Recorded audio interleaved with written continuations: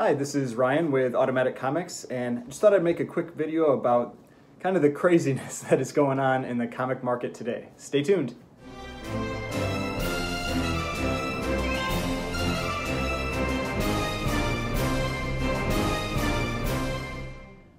Okay, so before we get started, please remember to hit that like button and hit the subscribe button if you'd like to see more content like this.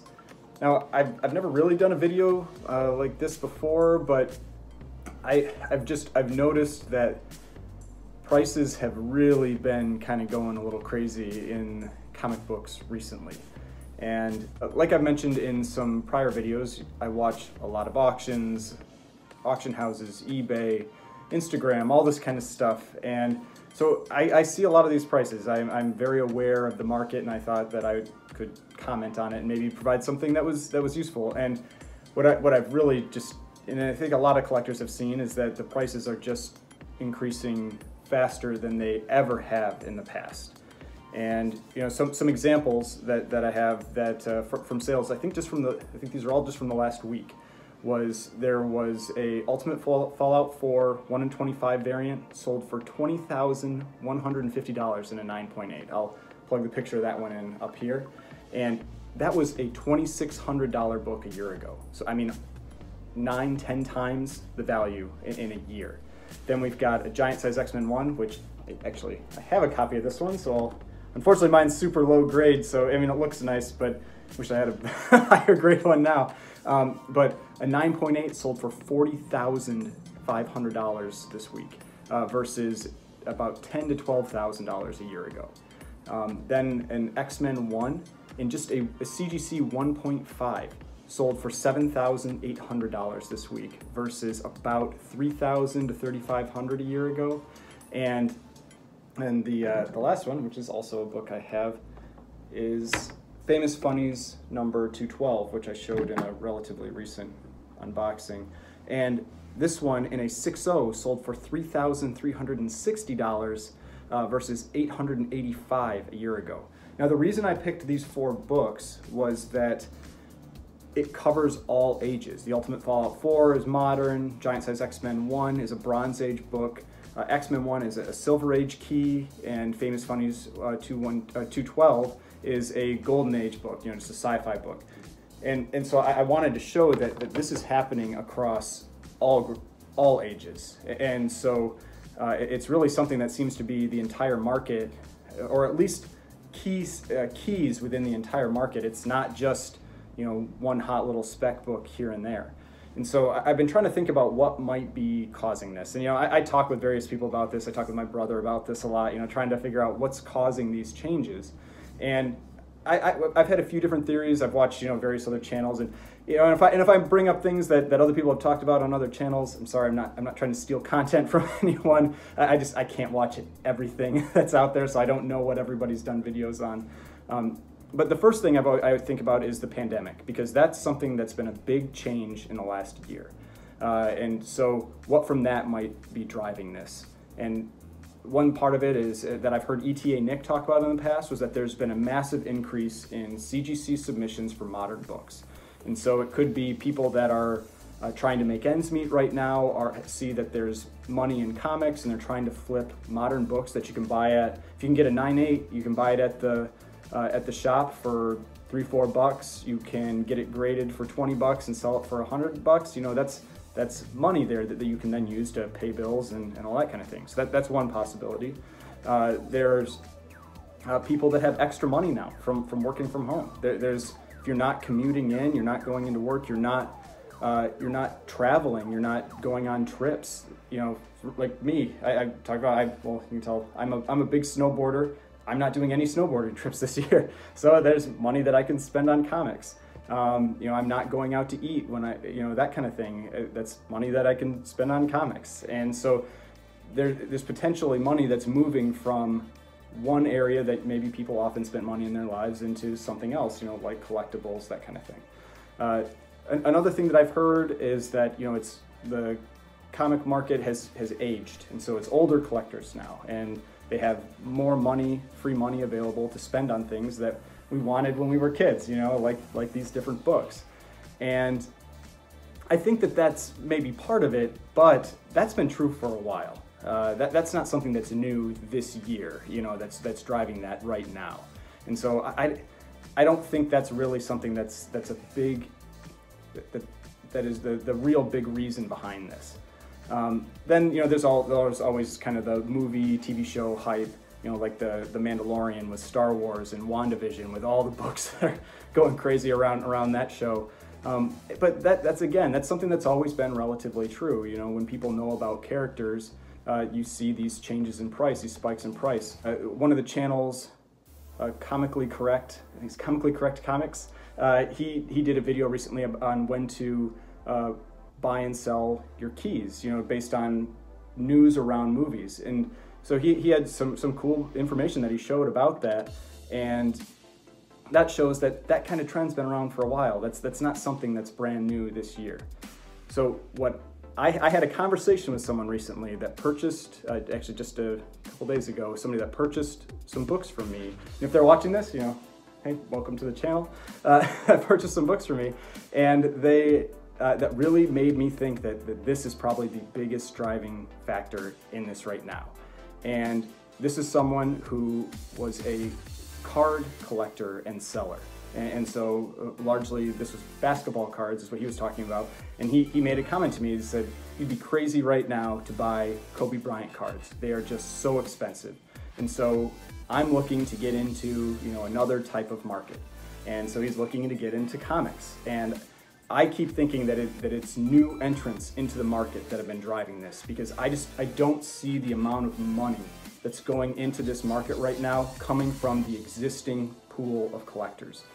And so I felt that there is this external money that's coming in, and you know, new collectors or new, you know, whether it's flippers or investors or whatever you want to call it. And that conversation really kind of made that feel real to me. I know other people have mentioned it in the past or recently, but that really made it feel real. And I think kind of like the canary in the coal mine was the Marvel cards. You know, when we started seeing Deadpool cards, you know, in a PSA 10 selling for thousands of dollars, and now all the hype around these, you know, foil cards from Marvel from the 90s and all of that, I think that was kind of the initial thing that showed that it's card collectors are starting to get into this market. So now for people that are in that area, that are maybe in the cards market, that are looking to get into comics, just, you know, be aware that it is a different industry. There are things that you could make mistakes on, that you could potentially lose a lot of money. It's not something.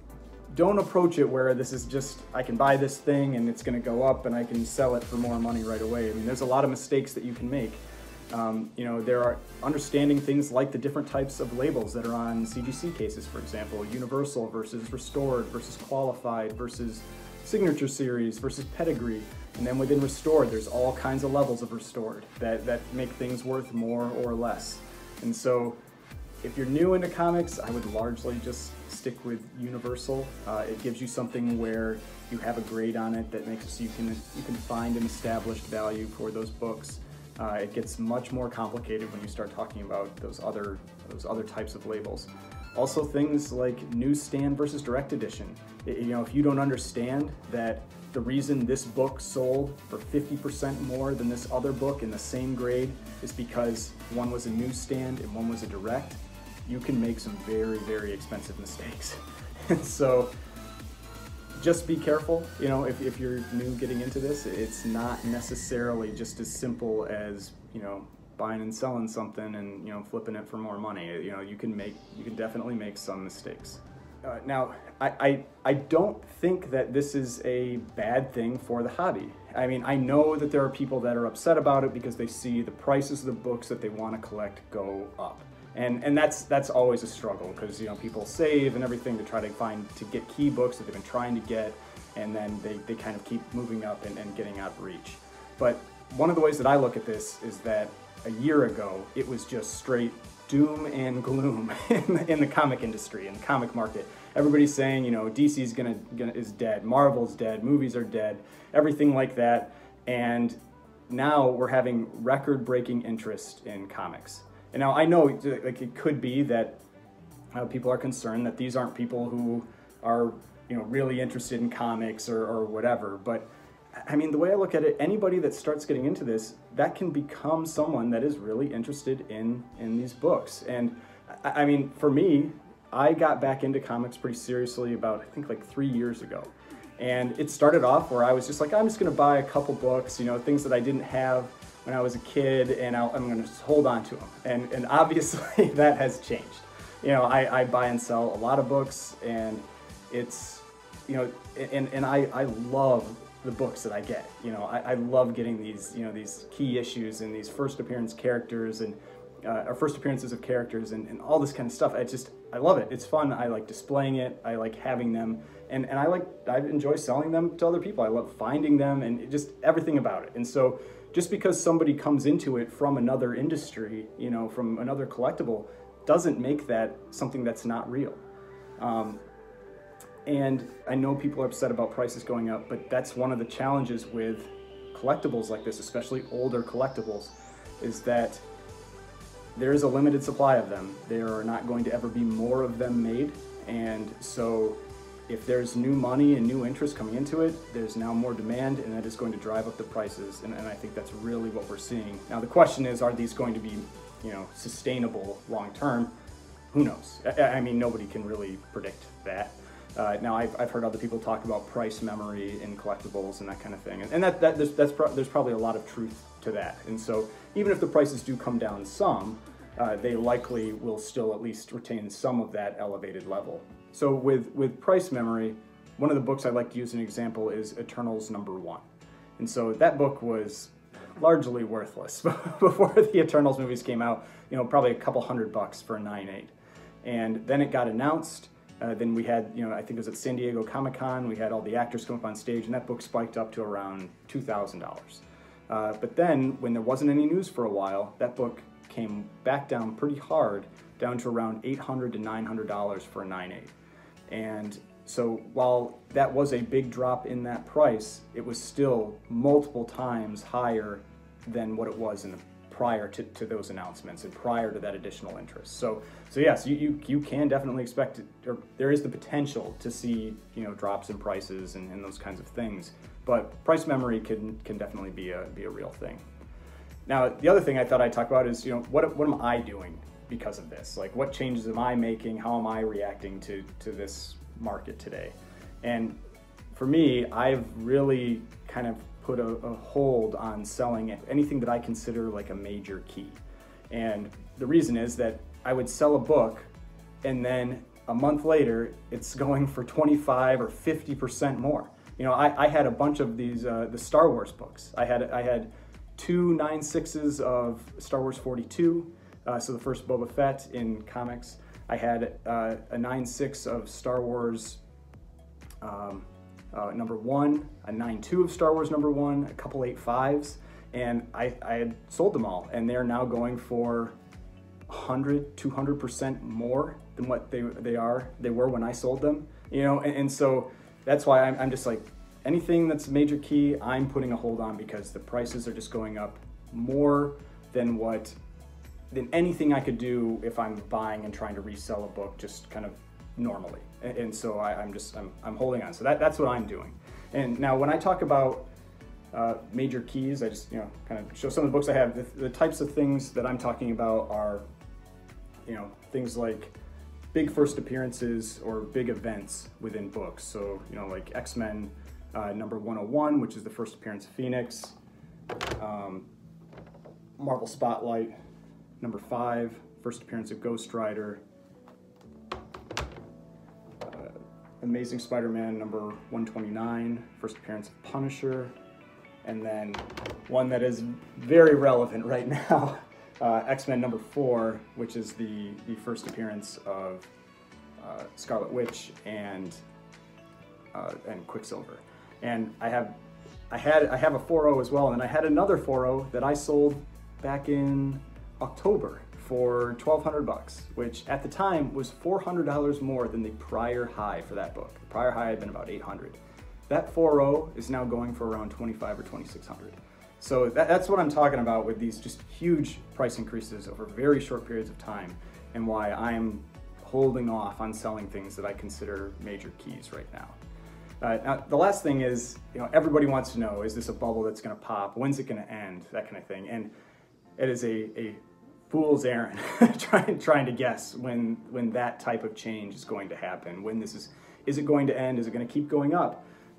Who knows? However, I'll always, I'm happy to make a prediction or have a theory on things. And my theory has been that a lot of this really is driven by the pandemic.